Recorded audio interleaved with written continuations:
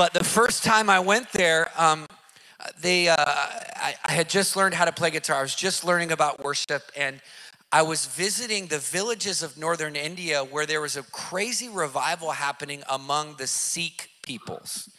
And if you don't know what the Sikh peoples are, they're like, you'll probably meet one if you get a taxi ride in New York City. Like they have turbans on, they're really sweet people, but their religion is super dark. It's super gnarly. And Amritsar is the kind of where the temple is, and yet there was a revival happening in North India where they were getting saved, and God was showing up through visions and dreams, and it was a powerful movement. And so we were going to these house churches, and so I show up in India, and this pastor picks me up, and he says, "We're gonna go. We have 5 church services today, and bring your guitar, and I want you to play and share your story." And I just was like, wide-eyed, I'd never seen a revival in a place like that. I'd always wanted my whole life to go. So on the way to the first service, which is in someone's backyard, I believe he's 16 in this story. He gets a call from somebody on his phone, and we're on a rickshaw, which is a little bike, taxi bike, in the village. And so we're sitting in the back of in this basket in the back of a guy that's pedaling us on a bike, and he gets a call. And it's somebody screaming on the phone. I can hear it through him. And I'm like, what is happening? That's crazy. And he's like, all right, and he turned to me, he said, okay, we have a little detour on the way to church. It's just gonna take a minute. Don't worry about it. I was like, all right. So we go to this house. I walk into this house, and there is a 5'1" woman with the reddest eyes I've ever seen, screaming like a man, throwing dishes everywhere, fully demonically possessed. Like, I'd never seen anything like that. It was like a horror movie. Like, I didn't know that this could happen to people. I've never seen this level of demonic. And I walked right into the house, and you could tell the guy knew that I was shocked, and he looked at me, and he's like, it's okay, no problem, 5 minutes, And so this lady's in there, and she's chucking plates, and she's like getting knives out, and it's crazy. And he's just this pastor I'm with, he's a G, He's just cool and collected. He's like, 5 minutes, don't worry. He's like, and he takes me, and he puts me into the corner of the room, over here in the corner of the room, and he's like, just sit there for a minute, it's 5 minutes, He walks over, he starts having a conversation with the demon inside of the lady. And this was later translated back to me. And he's telling the demon, why are you in this woman? You're one of the easiest demons to come out. Just come out. And the demon goes, I'm not gonna come out. I've been inside of her for 15 years, and it all leads to this moment today. And so the pastor is talking to the demon inside of the lady, and he says, what do you meaning this to this moment? He said, I've built an altar behind the house, and I'm sacrificing her 3 children today. And the pastor looks at the demon and starts laughing, and he goes, you ain't gonna do nothing. You're gonna come out is what you're gonna do. The demon starts screeching, I'm not gonna come out. The pastor looks over at me, and I'm sitting there, guys, you can imagine. I am like, this is crazy. The pastor looks at me, he smiles at the lady as she's screaming. He looks at me and he points. He reaches into his little leather, dusty backpack that he has, and he pulls out a tambourine. That got weird. Now listen, this ain't no normal tambourine. This ain't like your church mama's tambourine. This is a tambourine that has 2/3 of the rings missing. This is a bloody sword. It has grooves in it from where his hands hold the wood.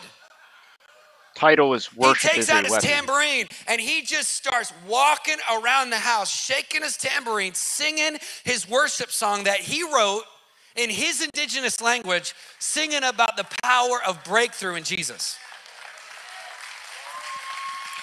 Now, here's the thing. He's not even looking at the woman. He like goes into another dimension. The woman's screaming, doing crazy, and he just picks up his tambourine, and he's smiling. He's walking around the house, singing about Jesus, shaking his tambourine. He's just smiling.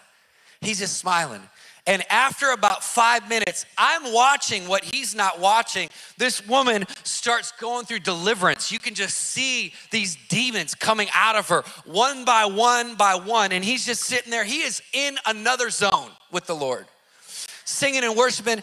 And then after about 5 to 10 minutes of this deliverance that's taking place as he's walking around the house, he noticed that it gets really quiet and the woman's laying flat on the ground.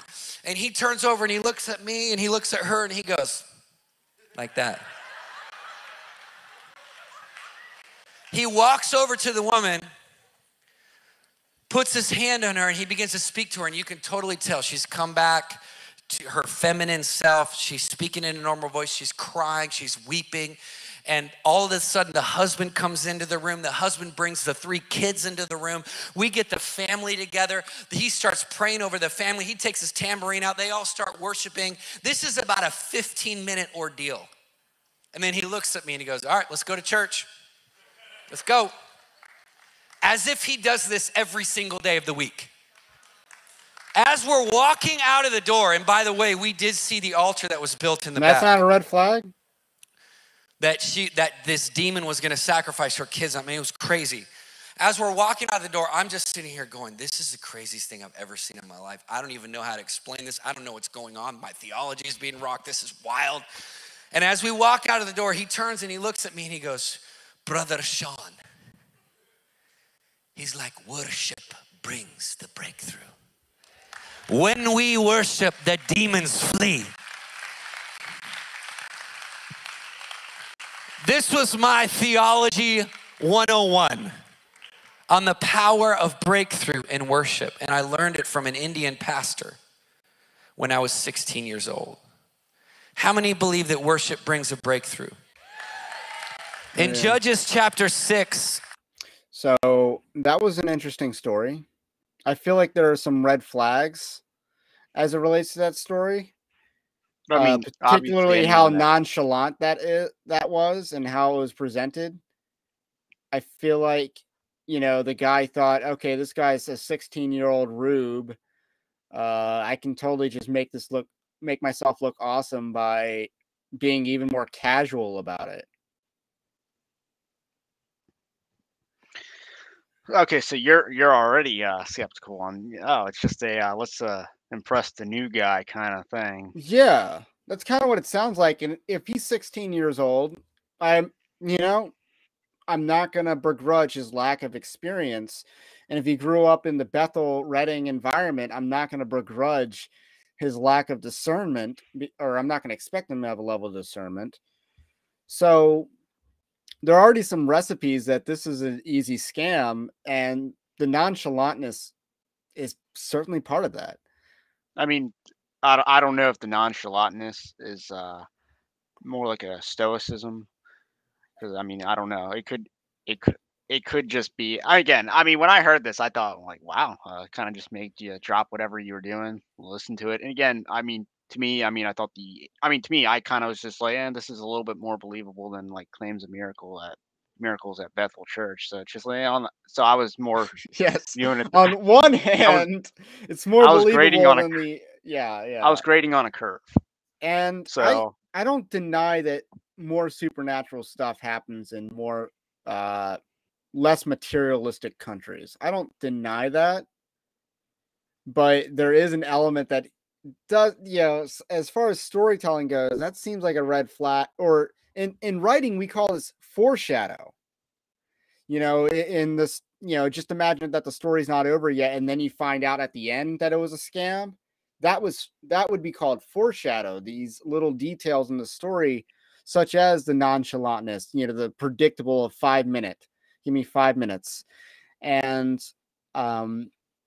just knowing the expected outcome and then saying, let's go to church right now, as though he does this every single day. It just, these are little details that indicate a false story. I feel like you hear most about exorcisms probably in the third world, though. But obviously, I mean, a lot of like third world, a lot of them are more along the Pentecostal scale because they have a lot of like big churches that exist in like Africa and parts of Asia Well, probably and fall to into be that. honest, I've had Bobby Lopez tell me that he prefers doing missions with Assemblies of God rather than the Southern Baptists because the Southern Baptists aren't very good at international missions. His sentiment, not mine necessarily, because I don't have experience in that area. But there is something to say that the Pentecostals are effective at missions, overseas missions. And I think that's highly evident in the history of Christendom. If you look at the And the other rise of thing he does Pentecostalism, mention in the story that maybe, again, kind of might legitimize it to me would just be the mention of, you already have like a very pagan practice in that territory. And obviously, if you go seeking the attention of demons, you're likely to find it. And exactly. I imagine exorcism isn't that, I guess it could be arduous, but when you get the impression in the Bible, you have the ones that are easy and then the ones that the disciples are just like, "Hey, Jesus, can you take this one for me? We can't do it."